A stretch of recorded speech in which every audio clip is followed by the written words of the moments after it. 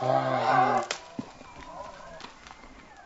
is the J. Scott Outdoors podcast on Western big game hunting and fishing, brought to you by GoHunt.com Insider. Research faster, hunt more. Go to GoHunt.com/insider and join today. I'm your host, Jay Scott, and I live and breathe hunting and fishing, spending half the year in the field experiencing God's creation. I hope you'll enjoy hearing about our adventures. Guys, this is going to be a great episode with the Outdoorsman's Western Hunter, Elk Hunter Magazine, Wilderness Athlete owner Floyd Green. And as a part of this episode, we're running a special promotion with the Outdoorsman's, and that's 10% off of any Outdoorsman's products. So you guys need to give them a call at 1-800-291-8065 and use the J. Scott promo code and get 10% off on all Outdoorsman's products. I want to thank GoHunt.com for their sponsorship of this podcast, being the title sponsor. And you can sign up for Insider by going to GoHunt.com /insider. Click on the blue Join Now button. When you click on the blue Join Now button, if you use the J. Scott promo code, you will receive a $50 KUIU gift card. They will send you an electronic gift card. I also want to thank DeadeyeOutfitters.com. Deadeye Outfitters makes quality t-shirts and hats. These guys are hunters, and they make this stuff with hunters in mind. So you get a 10% discount of all purchases at DeadeyeOutfitters.com by using the J. Scott promo code. So I want to encourage you guys to go over there and check it out. Guys, this is going to be a great episode with Floyd Green. We're going to talk about a lot of subjects here, but the main subject is lion hunting. And Floyd has been dry ground lion hunting for many, many years. And I know you guys are going to get as much out of this as I did. So I want to thank you guys, my listeners, for all your support. You can send me comments and questions at jscottoutdoors@gmail.com. You can follow along the elk hunting adventures for the 2015 season on my Instagram account at jscottoutdoors. Of course, the blog and the YouTube channel and the Facebook page will be updated when I get back from elk hunting. Guys, it's going to be a great season. I've already been getting pictures of antelope and Coues deer bucks and mule deer bucks, and elk season is right here in front of us. Give it 110% and let's go get them. Let's take each hunt session and give it all we've got. So, guys, thanks for your support of the podcast. Let's get right to the episode. Welcome to the J. Scott Outdoors podcast. Today we have a good friend of mine, Floyd Green, and I've admired Floyd for many years, one as a businessman, two as a person, and three as a hunter. And we've shared some good experiences together in a lot of those different aspects. And I'm happy to have him on the show today. Floyd, how you doing? I'm good, Jay. How are you? Oh, doing just fine. For the listeners out there that don't know Floyd, Floyd is the owner of the Outdoorsman's in Phoenix.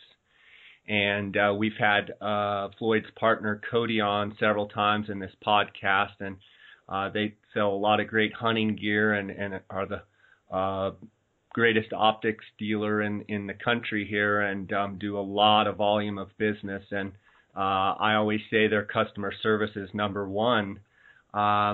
Several other businesses that Floyd owns is the Western Hunter Magazine, Elk Hunter Magazine, and Wilderness Athlete. And Floyd is involved in real estate and a lot of other endeavors. And Floyd, I've always looked up to your business prowess. Can you give me a little bit of background on kind of how you started and, you know, what you cut your teeth on business-wise, and how you've had the ability to branch out in a bunch of these different businesses?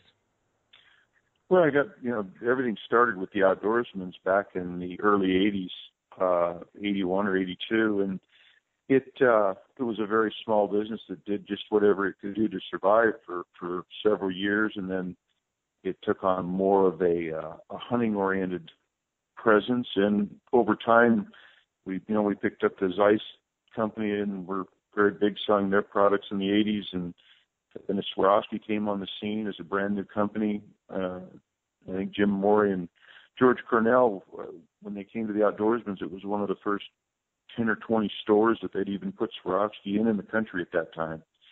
And then over time, we began to develop some of the products that help facilitate the optics in the field with the tripods, tripod adapters, binocular adapters, and things of that nature.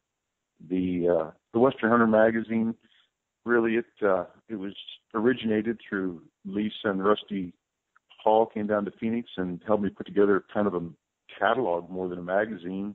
And it stayed that way for a long time until my partner, Chris Denham, took it over and took it to a whole nother level, and it is what it is today. And the Wilderness Athlete?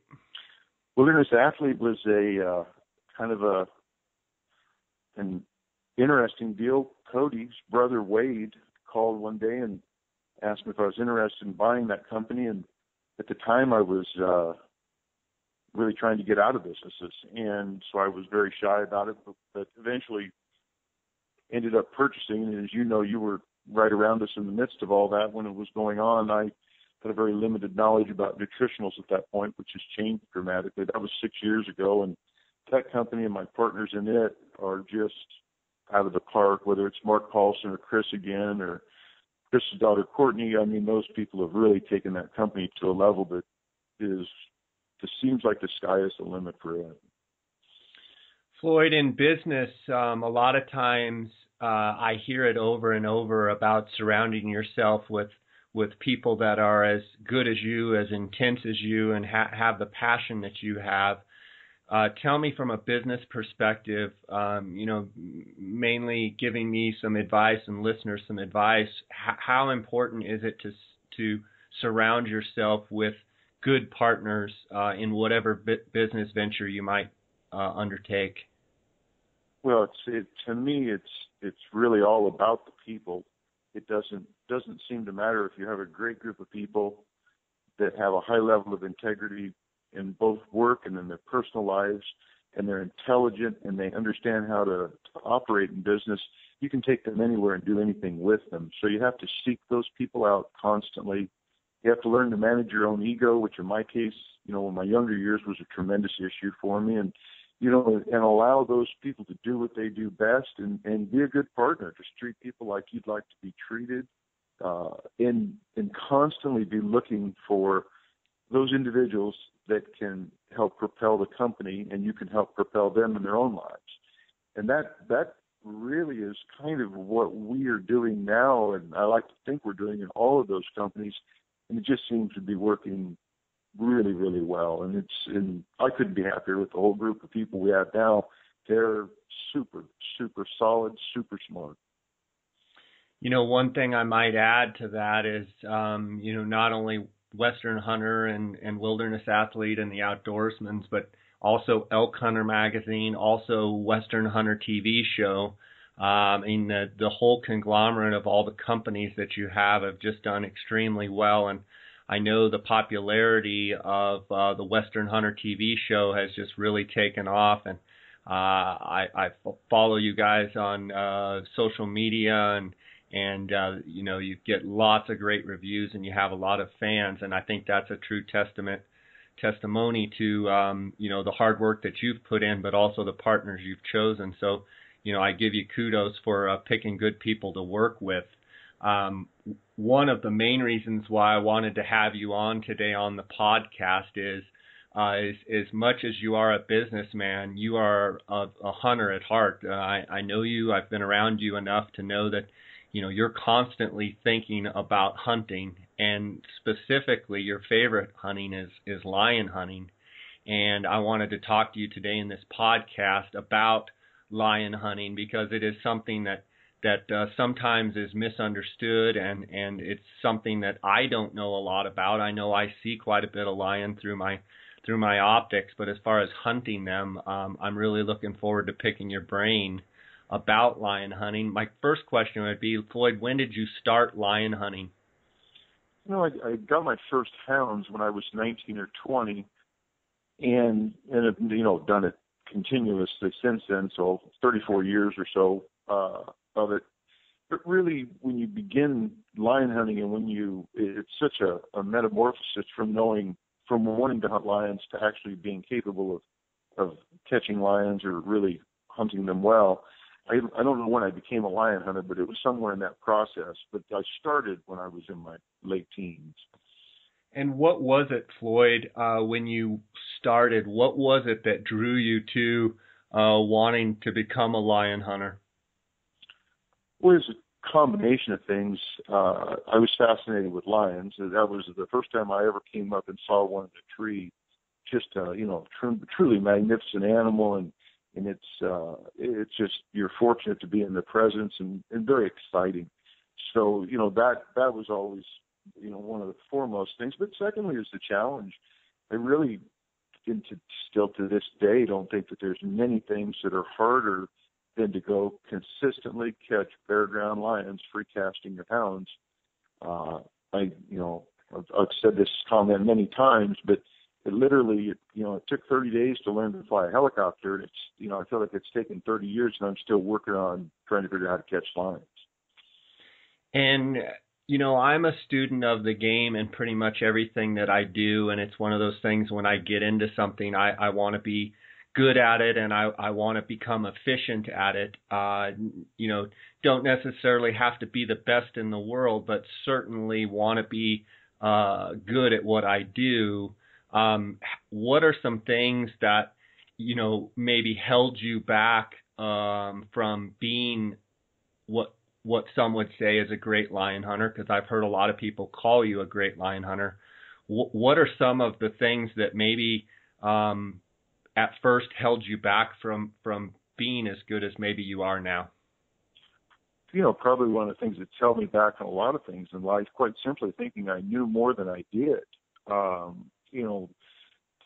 It's amazing today. I probably know 1,000-fold what I did when I started, yet the smallest nuances of the sport, still constantly my mind changes and my attitude change towards it, and I'm always trying to learn.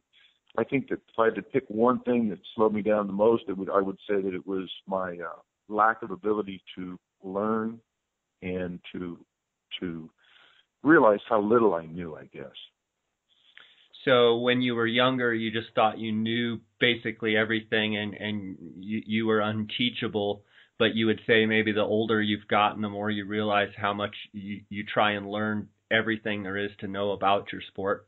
Absolutely. That's, and you can learn the smallest little bit of knowledge from even a person that you wouldn't normally expect to learn anything from. And that, in lion hunting, typically, it's just hours in the field and many, many days of following your dogs around on horseback, and the hounds really teach you more than anything, probably, or any person. But I can remember Roger Scott and Tom Bogus both were guys early on that helped me get started. And I'm sure those guys probably thought about just shooting me a couple times, just because I'm so annoying. And, in retrospect, I wish I could have really sped things up by paying more attention. When you started out and got your first string of dogs, how would you say your dogs then compared to the dogs that you have now? Very similar or very much different? And, they're really, some of the characteristics in the breeding is actually still there from 30 years, but for the most part, they are a much different type of hound in the sense that they move a track much quicker, they're much more aggressive. And a lot of that has to do with lions have changed a lot over the last 30 years. It used to be that if we trailed a lion up and jumped it, 9 out of 10 of them would either come to bay in a pile of rocks or up in some sort of a tree. And in today's world, at least half of them, when they hear the hounds coming, they start moving. And it takes a different kind of dog, a much faster dog, to overtake those animals. And many times you don't overtake them. Julie and I had a case this year in New Mexico where we turned out what started off on a horseback deal at 8 o'clock in the morning in a track that had crossed the road. It ended at 5 o'clock that night with me calling for help from the local rancher 8 air miles away across Arizona into New Mexico. We saw the lion twice, filmed it once, and never did catch it. They've changed quite a bit over the last 30 years, so the hounds have had to change too. Absolutely. Floyd, I want you to talk to me about lion sign. And, I recognize scratches, but I probably walk by way more lion sign, and I recognize tracks. Um, but to me, it's still a lot of mystery. Can you walk through and tell my listeners about lion sign and what to look for, and maybe just kind of talk about tracks and talk about scratches and talk about, all of that? Well, I think that, one of the simplest things for guys that are out hunting, whether it's elk or deer or whatever, is to be aware of your surroundings, and it's always good to know. I mean, many times you'll be in a deer oriented situation and you'll wonder what happened to these deer that you had patterned and you felt like you knew so well. And you can have a lion come in there and set up camp for a day or two and completely disrupt any kind of pattern that a prey animal normally has. One of the things that for hunters, I think, keeping your eyes on the trails when you're on the trails, if they're dusty, lion tracks, they step straight up and straight down, so they leave a very distinct footprint. And it's, that's one of the places that most guys will see tracks. And most people don't really know what a lion track looks like. Savvy outdoor guys do.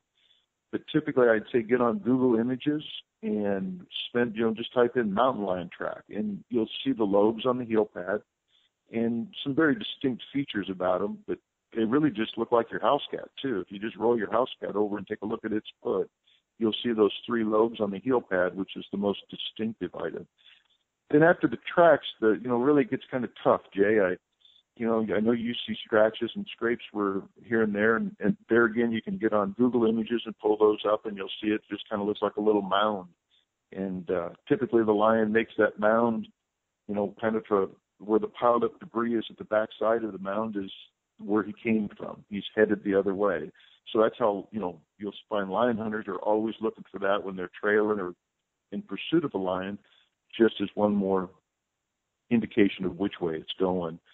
The other thing, a lot of times you guys find that out hunting a lot are kills. And if you see a lion's, most of the time, if you see a lion's tracks going in 2 or 3 different, multiple directions on the same trail, probably has a kill somewhere in that general area. Those are kind of the biggest things. I know you've glassed a bunch of them up over the years. That's certainly a fun way to harvest a lion is to glass one up, but not many people actually do a whole bunch of that. Yeah, Floyd, I wanted to bounce back to something you just said. So when you see an actual scrape, and to me what it looks like is where even if a human were to take their hands and kind of paw backwards and make a pile, what you're saying is if the pile is in the back and you can see where they've been scraping towards their body, that's the direction they're heading. Did I hear you correctly? That's right. And it's amazing how accurate that is. I don't know anybody that hunts lions that wouldn't immediately go that direction. And many times you can get fooled by that. Just because you found a lion scratch doesn't mean that's where the lion was that you're trailing at the moment. But typically that's one more indication that they're traveling in that direction. And when you find those scratches and scrapes, Floyd, how do you tell freshness from that? And do other lions come and check those? Do they have like a scent line, like a Coues deer buck or something that they'll make scratches along that ridge, and then other lions will come and check that? For sure, it's exactly what they are. They're a combination of a territorial marker to let other males. Typically, males make those scratches, although females from time to time will make a scrape of what looks a little different to the trained eye, and they're very rare in comparison. But typically, it's the males, much like a male dog lifting his leg on a fire hydrant, and that's they do that from a territorial standpoint, but they also do it to help the female lions find them. In the woods, it always amazes me how lions can regroup and find each other because they seem so secretive and so quiet and elusive. But by the same token, they have quite a series of communications they use. That's one, and the scenting of it. And then they also rub. If you ever watch a cat, it'll rub along the edge of the couch, or it may rub here and there. Those lions have a sense of smell that is fairly close to that of a canine, I believe. And so they're constantly utilizing that to determine if it's, I believe that they can determine different lions in that, just like we can tell different people's voices. But then and then the last thing that they've used probably the most is they're very vocal. They use a vocalization much like a whistle, or it sounds more like a chirp, like a whistle chirp combination to a person. But that is one of the ways they communicate. It's definitely by those scrapes and scratches. And the freshness aspect of it, how can you tell if it's fresh or old? Or I'm sure that comes with time and seeing lots of them and being on the trail a lot. But what's a general rule of thumb on either A, the tracks, or B, the scrapes and rubs and stuff? Well, it's normally what houndsmen do, or the guys I run around with are doing is, we'll look closely at the track, and if the hounds are there, you just get the hounds out. If the hounds can move the track, then you've got to figure it's in the last 24 hours, and if they move it quickly, it's probably in the last 6 or 8 hours. So that'd be the first determination for a houndsman. And if you're not a houndsman, like if I'm just out and I'm going to call on the radio to have somebody bring me the hounds and I'm looking at tracks, what you look for are the finer points between the toes. If that dust that's there is rolled over, if you can see what look like they're pebbles or little rocks in the track, typically that means that the wind has blown the finer dust away from it. And all in all, I it's really kind of a gut feeling, because in so many places the conditions are different. And I'm speaking right now about looking at a track on a road for the most part, or on a trail. And like you and I've hunted together enough, I rarely go anywhere without 2 or 3 good hounds. So, we've always got them at our disposal. They're going to pretty quickly let you know if they can do anything with it. Would it be safe to say on most, say Arizona dirt roads, pretty dusty type roads, not talking about muddy conditions, but if you see a dusty track, it's probably a day or two old. Most of the time it's going to get blown out if it's older than that. Is that a pretty safe assumption? It'll be blown out in the sense that it'll look older. When you see them on a dusty road in Arizona, if we've had any wind blowing and they got those, they look crisp. And I mentioned earlier that a lion steps straight up and straight down. If it looks, they'll actually look kind of shiny because they've compressed the granules of the sand or the dirt down. And if the track looks shiny where the heel pad is and where the toes landed, and you've got those finer edges of the sand still standing, then you're probably within a few hours of that lion. Floyd, what is the difference between a male lion and a female lion other than size? Is there anything really that differentiates the two? Well, their heads are probably the most distinctive thing to the trained eye. The males have a blocky, square-looking head, and the females have a very round, pretty head about them. And it doesn't really seem to matter how big or small they get. You can go up in the Kaibab and find female lions that are far larger than the male lions that you may find in central Arizona. But their heads, their skulls give them away almost in an instant look after you've looked at a few of them and become pretty well trained to them. New Mexico actually has a great hunter education course for cougars, and anybody that would like to learn a little bit about it's kind of fun to take it. It's an online deal. That's interesting. And then it always seems like when I glass them up, they always look so big, and everybody says, oh, he was a giant, he was big. And the more I see, the more I am able to kind of objectively look at it and say, oh, it's a, younger cat. But, a lot of times when it's a big tom, I feel like I can distinguish between a big tom and a female. But it always amazes me when I see them how, just slinky their tail, and it just kind of is always moving back and forth. and they seem to move with such ease and do everything so easily. They're definitely an amazing animal. As far as their track, Floyd,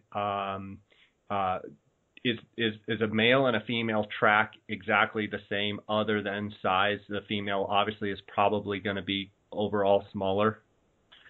They're identical. And, okay. In many big female lions, there's like that, when the female lions reach that 80 to 90 pound class and the males are that 100 to 110 pound class, it'd take a lot sharper lion hunter than I am to tell which one's which at that point. Gotcha. Okay. So when you're coming across a track, most of the time when it's a mature track, you have no idea until you actually see the lion or get it treed or bayed. You don't know if it's a male or female. Are there, and I'll let you answer that question. And then I would ask, are there certain things when you're tracking a male or a female that you'd say, I think this is a male because of, or I think this is a female because of what they're doing? You know what I mean? What they're doing in the chase? There really is. But to answer your first question, normally I make an instant assumption. I don't know why, but I typically always think I know whether I'm trailing a male or female after, say, a mile or a half mile of tracking. And if I see the track, I almost immediately make a distinction. And most of the female lions are probably between 70 and 85 pounds, so their tracks just have a little smaller footprint to them. And when a male lion, his foot is it will look quite a bit bigger typically, even when they get to be that 2-year range. They're larger. I mean, so I answered the first part of your question probably somewhat misleading, but I normally have a gut feeling about which one it is, and every year we get fooled by that, though. I guess is what I was trying to say. And you'll put one up a tree and it's actually a male, and you kind of thought it was a big female type thing. But the second part of the question you asked there about whether you know which one you're following, I always like to tell the story like this. When a guy goes into a department store, he kind of knows he needs a set of tennis shoes. He's going to walk into the department where they sell tennis shoes, and he's going to buy one. He's going to pick one out, and he's going to go back to the counter, buy it, get back in his pickup truck, go look for his buddy still drinking beer. Well, when a girl goes in to get a set of tennis shoes, she makes about 9 trips to 14 departments wandering around that store. And female lions are no different. They don't go as far as males most of the time, and they check every rock, and they just wander around more. And really after about a mile, almost always I feel like I have a gut feeling for what we're trailing, whether I've seen a track or not. That's very interesting to me. So when you're tracking and you're actually hot on their trail, from what I hear you saying is the male lion is actually going to go further, whereas the female won't stretch out and reach out as far as the male. Is that a general rule of thumb? Yes, that's correct. And they have a smaller region that they like to call home. Not that they might not leave that for any number of reasons, but I don't think lions ever set up a habitual home per se. They kind of go wherever they want, particularly the big males. But when you're trailing a lion, it's always easier to trail the big males because they travel much more consistently, and they leave off more scent. So that's another sign. If the dogs are struggling with it and always seem to be having trouble moving it, it's that's a good sign that it's a female or you're way behind a male. And with the female lions, these trail cameras have really educated me on a lot of situations where I thought we were trailing 24-hour-old tracks, and I've really come to the conclusion that if we're much more than 4 to 6 hours behind a female lion, she's probably pretty safe. And we many times will trail up to both males and females, but particularly the females, and be within 50 yards of them and think that they're nowhere to be found. And the dogs, eventually bump into them and push them on out. Wow.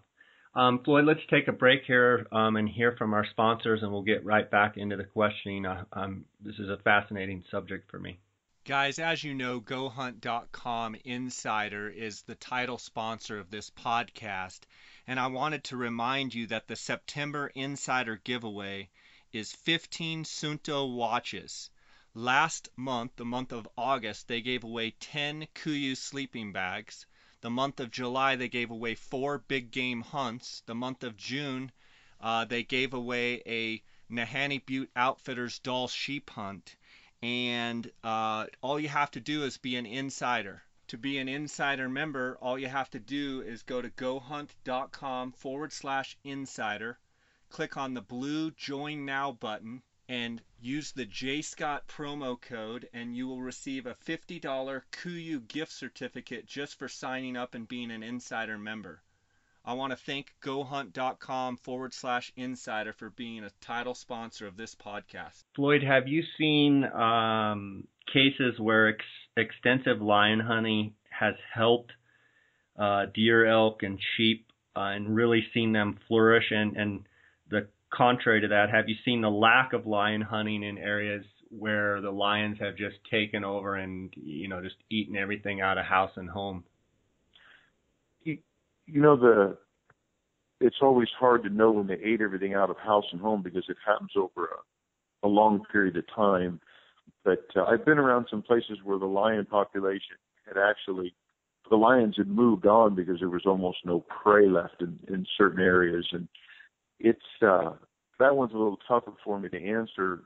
But the first question about whether I've been involved in several different types of lion removal where we were working, whether it was for livestock or for wildlife, and you definitely can have an effect there very quickly by removing the female lions typically and getting them off of the fawns or the lambs and allowing the prey species to reproduce.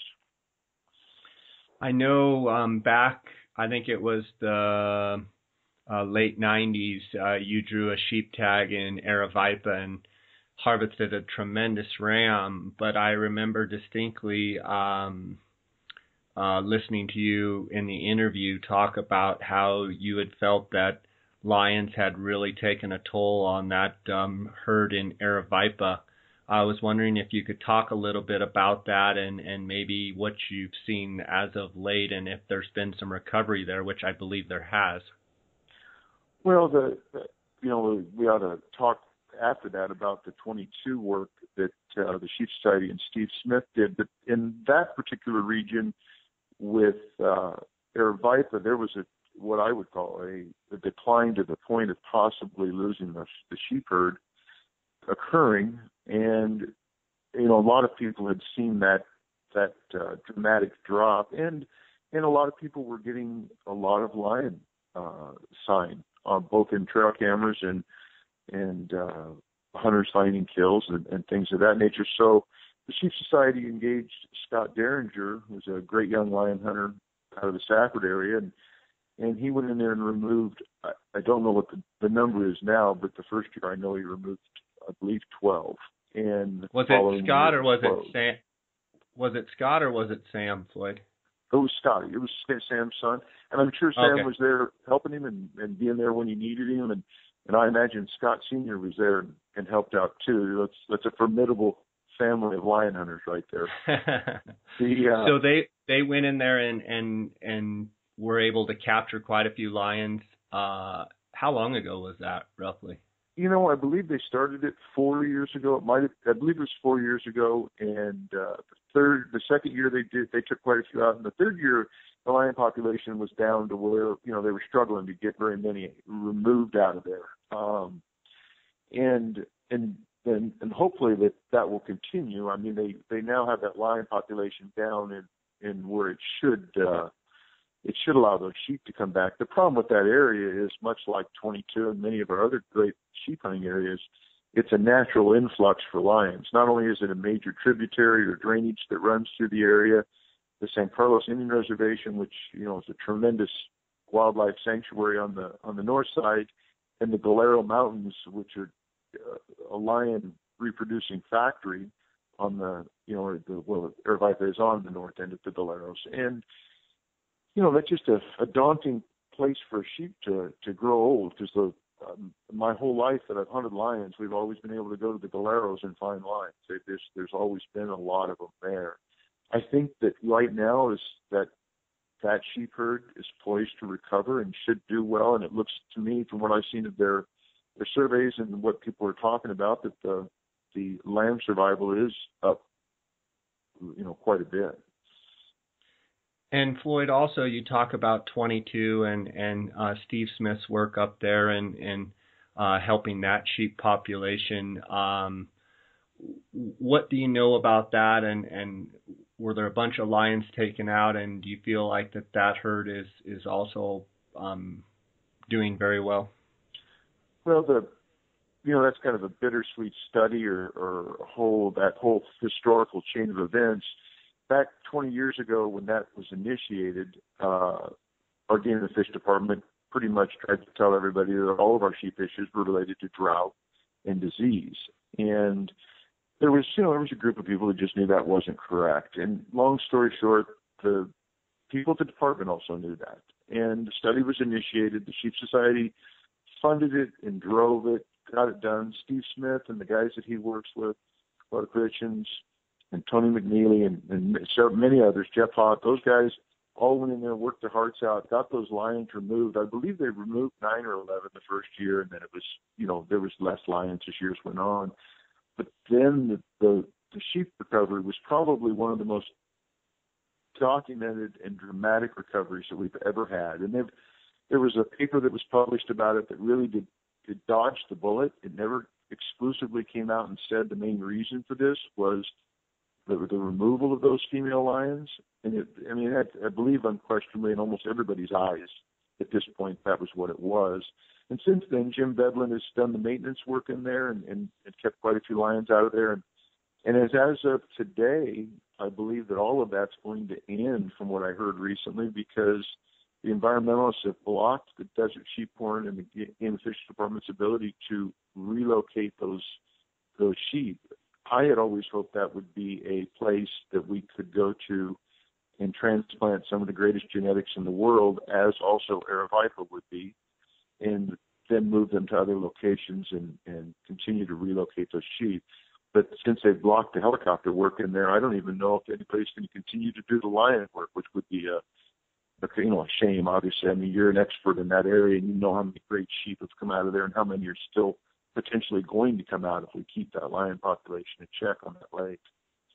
Yeah, it'll be really a shame to see that population decline if the lion hunting stops.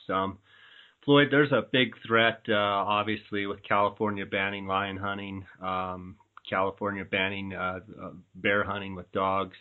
Talk about the threat of lion hunting through politics. And, with that question, what do people that don't understand what will happen when we try and eliminate lion hunting? I mean, it's a lot like New York and Washington, D.C. politicians trying to tell people out west what to do. And tell me some of those. First, what are the threats? And second, what do they not understand from someone like you that's on the ground and understands it clearly? Well, and I don't know that it's limited to anti-hunters. I see plenty of resentment towards people that hunt hounds amongst the general hunting public. One of the things in the state of Arizona, the fact that it is illegal to snare or trap a lion or virtually any animal outside of private property and on any public lands, you have removed any ability that you will ever have to control the lion population if we lose that. And while lion numbers today are at an all-time low for what I've seen in my hunting career, there was a time 10 years ago where if people weren't harvesting 300, 350 lions a year in Arizona, they would have decimated our deer herd. You can do the numbers. If a lion eats one deer a week or a similar prey animal, extrapolate that out to an additional 300 or 400 animals plus their reproductive ability, and you can just see where the prey species would have ended up shortly. And I think we would actually have some very steep or very wide swings in the pendulum as far as prey populations from highs to lows without that ability to manage lions. And what do people, they don't understand as far as the politics of lion hunting? I mean, it comes down to a lot of the a housewife that just sees it as barbaric and thinks it's the lion's not, it's not fair. And from someone that hunts a lot and is not successful a lot, is way more unsuccessful than successful, even being a great lion hunter like you are. What are some of the things that they just don't get with the whole thing? Well, it's always interesting. The photos you always see are of a lion in a tree or a lion dead with a bunch of hounds mauling it, whatever it may be. Yeah, most people don't realize that, there were 7 or 10 days of brutally hard work that went into the result that they're looking at. And, I don't know how you convey a message to somebody, Jay, that is incapable of physically going with you and doing even one day of that. And they're the same people that support having wolves reintroduced in Arizona. They don't live among those wolves. They don't deal with those wolves. They don't worry about their business being affected by them or even their pets. They typically live in an apartment or a condo or some house where their neighbor can reach out the window and hand them something. And for those people to even understand what the outdoors is all about is almost inconceivable on the level that you or your listeners or people that we like to associate with do. And I really think the only way that you can work with those people is simply to beat them at the ballot box and to raise more money than they can raise and to fight them in the ballot or at the ballot box. That's the only thing I know we can do with them, because I do not think you can convey that to them. Yeah. No, I think you're dead on with that. I heard you say that lion population in Arizona is at an all-time low. I wanted to double back to that just real quick. You're saying it's at an all-time low, but you're not saying in any way that lions are endangered, or what some city slicker would hear you say is, they're in trouble, and you're not saying that at all, are you? No, I probably should clarify that. Lion numbers right now, I'm having more trouble finding lions than I have in the last. It's the worst I remember, but they're a very, very reproductive animal. Those females can raise a litter of kittens every 2 years. They have, they only have 6 kittens in a litter, and half of them get killed by predators or just attrition. But they are very prolific, and they can bounce back extremely quick. And I have no concerns about the lion population right now. The house is not on fire, so I'm not out trying to tell anybody that we need to stop lion hunting. But it's definitely interesting to me. One of the reasons that Steve Smith devoted the time and money he did to the Unit 22 study was to bring awareness about the ability of hounds and census work that could be done with trained houndsmen. I mean, that the Derringer clan, there's innumerable people that you and I both know that are capable of doing work where they can tell you how many lions are in an area. And our game and fish department and sportsmen in general tend to react. Right now, everybody wants to kill every lion under the sun because they're eating all the deer, and sheep. But the reality is right now they're at an all-time low, and nobody's taking that into account. Our lion harvest numbers dropped significantly from last year, and they'll drop again this year. But it's typical of peaks and valleys that you see in wildlife. There's certainly no, like I said earlier, the house isn't on fire. But it does bring us back to what Steve was trying to do, which was census work, and that is where the department is more on top of it and reacts in a more a quicker fashion to both the declines and the surges in lion populations as they relate to prey base. Yeah, I understand what you're saying. One question I have is, being a sheep and deer and elk hunter, it's very easy to have the mentality that, kill every last one of them. I may have said that from time to time, but deep down I don't mean that, because I do believe that lions do have a place in nature. I just think it's important for us to make sure that we keep those predators under control so that the other animals can, survive.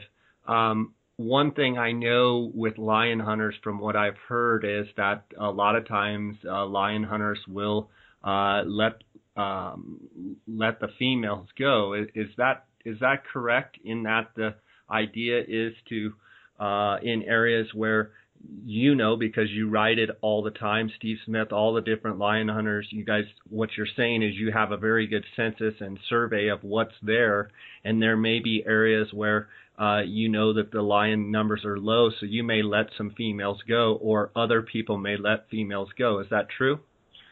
Well, probably the lion hunter that has mentored me and a friend, and I'm sure has killed more lions than any man ever alive, is Jim Buehler. And Jim Buehler turns lions loose once in a while. There are times, first of all, that from a legal standpoint, you must turn them loose. If somebody's there who doesn't want to put a tag on it, then you legally have to turn that lion loose. And then many lion hunters have become frustrated with the Sheep Society, and not the Sheep Society in particular, Game and Fish Department and the Sheep Society's what appears to be a push to annihilate lions statewide. And I know some of those guys right now are definitely, a little bit of a pushback, and yeah, they're going to turn them loose. And once these lions are turned loose once or twice, they're extremely hard to catch. So yeah, that goes on. They learn quickly, don't they? Yeah, people have always, nobody has an idea about a cat's IQ, but it is the equivalent of that of a canine. So you can imagine how if they were tough to catch the first time, it certainly doesn't get easier the second time. Floyd, I know you, as well as other lion hunters, have had, basically train wrecks, lion hunting, whether it be, stock problems or being out in the pitch black dark and no GPS, whatever, can't figure your way out. Is there any particular story that you could tell us that any kind of train wrecks that you've had that you laugh about now, but weren't too fun at the time?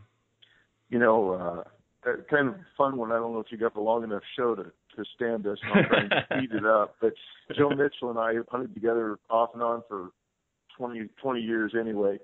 We one day dropped Joe off, and we were in the canals, and he was going to hike up a canyon and check it out. And he hiked up there, long story short, called us on the radio and said he didn't find any lion sign.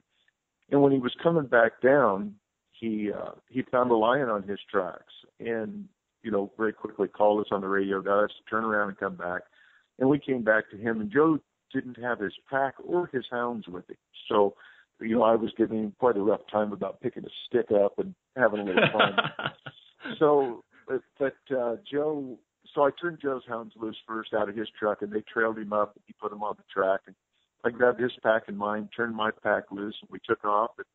And, Marty Land and Mike Sabo from RCM Machine were with us, and Julie was with us, so they stayed at the vehicles, or they actually went up the mountain with us till we started to go over the canals. And we went from the Dripping Springs side over the canals, ended up catching the lion, and literally came out in the town of Globe at about 10 o'clock that night. And if Marty hadn't been able to take GPS coordinates, we probably got picked up at the Taco Bell in Globe. And so yeah, lion hunting, I mean, if you ever look at how many miles that is and how many feet of elevation, and the north side of the canals, we were about 3 foot deep in snow, so every time you took a step, your foot fell through the snow. Joe looked at me at one point and he said, and this is one of the toughest guys I know, he looked at me and said, "You give me $10,000, I wouldn't do this again." I know there's been times when I've come into the Outdoorsman's and seen you, and it looked like your face had been bushwhipped, and I'm thinking, good night, what did you run into? And it's just a weekend of lion hunting, and it's not easy. I've been with you one time, and I can attest it is not easy, and it's would you say the challenge of lion hunting is the biggest draw for you from a standpoint of how hard it is to dry ground lion hunt? Well, it's a combination of the challenge and the getting to work with the animals. There's probably nothing more gratifying than to take a mule that's never hunted lions and and teach it to get up through a set of bluffs or off a cliff, and and just go through a day of what riding does, or to watch one of those pups that you raised from a 10-week-old baby, open its first track and move it and begin to become a lion hunter, or to see them at the tree when they finally first see what their quarry is. It's those are the things, those three things, the challenge, and then working with the animals, and being, it allows you to be outdoors more than any other form of hunting that I know. So those three things are what have always driven me to do. And I know your dogs, it's funny to see the different personalities. Some of your dogs are, they'll come up and you can pet them and they, crawl in your lap and they're lovers. And then some of them, you just kind of want to keep your distance from them. Tell me some of the names of your dogs, and just throw out some names, and then tell me about some of the different personalities of your dogs. Well, there's one group of 4 pups they're not pups, they're 7-year-old dogs now, but Jim Bueller gave me a dog many years ago named Freckles, and we bred that years later to his best dog named Macho, and we ended up with what we call the Macho puppies. And those 4 dogs, it was a litter of 8, and Charlie Leader, Jim Bueller, and Casey Shields ended up with the other 4. But Julie and I kept those 4, and those dogs their names are Suede, Argos, Boo, and Tyra. And we named Tyra because she's black and beautiful. Boo has a blue eye and a brown eye, so she's just kind of spooky looking. And Suede, old Vince Watts one day came over and was petting him and said, "His coat feels like suede." That's how that dog got its name. So he kind of travels who knows how they're going to get their name. Yeah. And I know, Floyd, you've had some dogs over the years, like a lot of lion hunters, that are as good at dogs as you could ever have. And I know losing those dogs for one reason or another is like a parent losing a child. I know you and Julie are as attached to your dogs as any parent is to their child. What is it that makes a lion hunter have such an attachment with their dogs? I mean, I've heard the quote of saying, you mess with the lion hunter's dog, you're basically messing with every lion hunter in the country. What is it that causes that bond? Yeah, I don't know. Most lion hunters, they say, are pretty weird people. So, I mean, that's probably where I would start looking. But it's just that it's a bond. When you spend, it's kind of like hunting partners. Whenever you spend that much time in the field with any one person, animal, you get real close to them. And I think that's probably it. The other thing too is, when you are around hounds, good ones, and you watch them work, and they work day after day after day, you can't imagine how many times I've told my partners in these different businesses, if we could hire a crew like this, it'd all be over. And we've got some of the best guys working with us, both as partners and employees, that I've ever been exposed to in business. But man, I'd like to breed a little hound into some of them. And just that level of work ethic and never, ever giving up. I mean, I've seen pictures and stuff that Julie's, you guys have taken where literally the dogs will literally crawl trees, crawl up cliffs. They would literally bite their own paw off to get to a lion if they had to. Is it just something that's bred in their nature, that never give up attitude? That's the breeding. The dogs that I currently have that are the best ones that I use came from Steve Smith and Jim Bueller, and those guys have spent their entire lives breeding for that dog that doesn't give up, for that dog that has exceptional physical skills and intelligence. But if they don't have that work ethic and they don't have that drive to succeed and to catch their quarry, they're really never going to amount to anything. And that is so bred into these dogs that sometimes it's a problem. I mean, when you breed animals, many times the positive characteristics are amplified, so are the negative characteristics. But even a positive, where a dog has that much drive, a couple of years ago, Jim had a couple of the dogs kill themselves. They literally ran themselves to death on the track at the heat. And they just wouldn't quit, and they killed themselves. Yes. Yep. Yeah, it's amazing the tenacity that they have and the heart that they have, and it's interesting to draw the correlation of having business partners that have that same tenacity. But the truth is, if we all had a little bit more of that, we'd all probably be that much more successful. Floyd, I know you've hunted, you're a heck of a lion hunter, but you also have hunted lots of other animals. You've hunted all sorts of sheep. You've shot tremendous rams. You've shot stone sheep. You've shot all sorts of stuff, big deer, big elk, big antelope. But I know you've also gone on several 13B hunts and not pulled the trigger.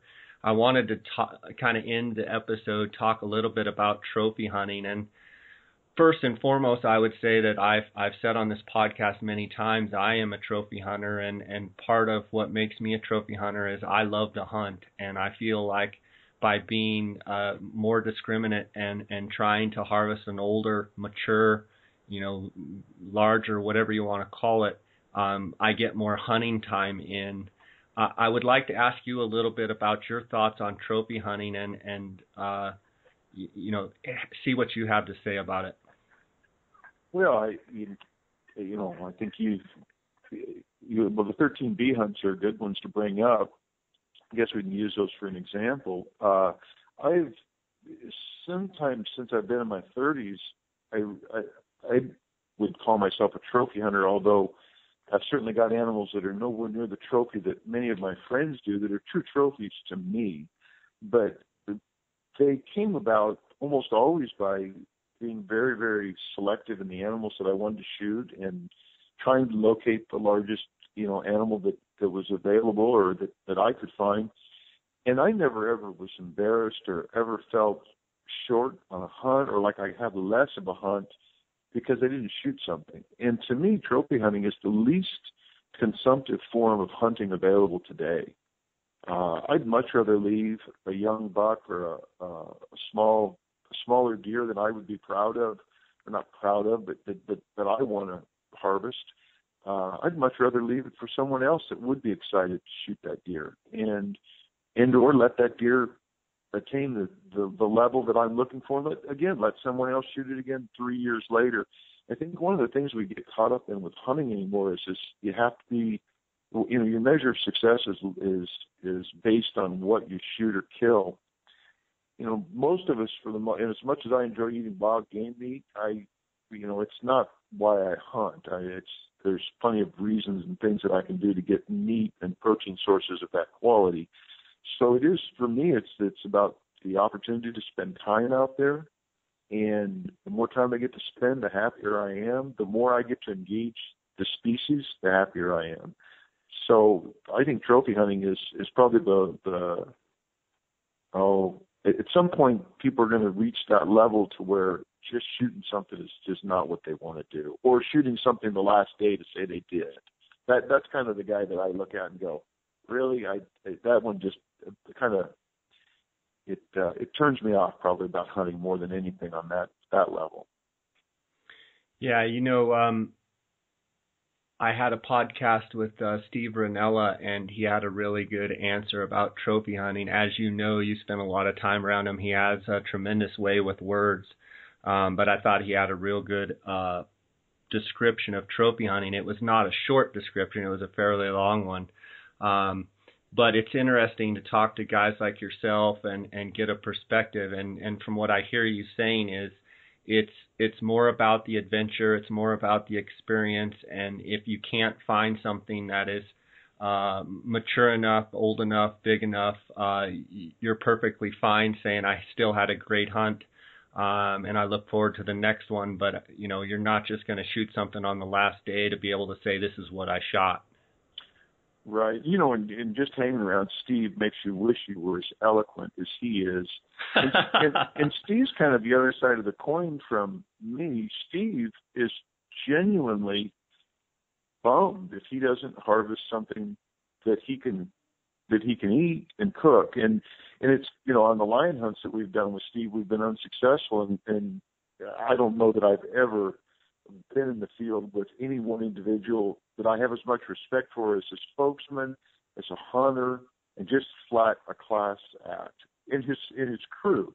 Those guys, they ran through the Galeros and through the Blue Wilderness with us. The film guys, Dan and Mo, backwards better than I went forwards. And, you know, they're just an amazing group of guys. But Steve is, you know, and that's what, you know, I guess it comes down to, it's nobody should tell anybody what and why to hunt. And Steve and I are great examples of opposite ends of the spectrum on that, in the sense that, I mean, he really enjoys, and it's like he wanted to shoot a lion as much to eat it as anything. Yeah, he's definitely one of a kind, and I look forward to having him on again, as well as I look forward to having you on again as well. I appreciate you spending some time with us today, and I look forward to seeing all of the great things that your companies, Western Hunter, Elk Hunter Magazine, Western Hunter TV, The Outdoorsman's, and Wilderness Athlete do here over the next coming year. I know you've got a great crew out there, and everybody's working hard, and I just appreciate you spending some time with us here and getting to hear a little bit more about lion hunting. It's definitely something that fascinates me and intrigues me, and they're an incredible animal, and getting to talk to you, someone that's spent as much time with them, it's just a great pleasure, and I appreciate you being on today. Well, Jay, thanks for having me, and I look forward to our next lion hunt. Okay, buddy. Sounds good. Well, you take care, and tell Julie hello, and until I see you next time, God bless you. Okay, buddy? Thanks, Jay. Talk to you later. All right, bye. Bye.